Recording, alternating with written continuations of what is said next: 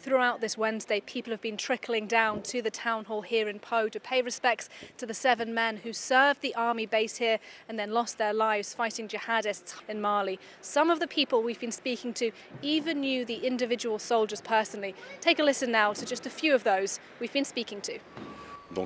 I came to offer my condolences because I am a former soldier from the 5th Combat Helicopter Regiment.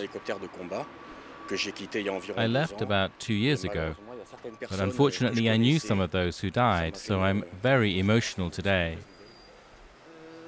I really wanted to come and write a little something to express my support for the families and thank those who sacrificed their lives so that we can live here in peace.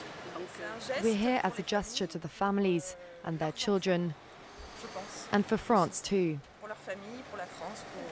For solidarity too, for fraternity, to remember the dead. They did not die for nothing. This is the largest single loss of life by French military forces since the 1980s, and that's why on Monday a national tribute will be held at Invalides in Paris.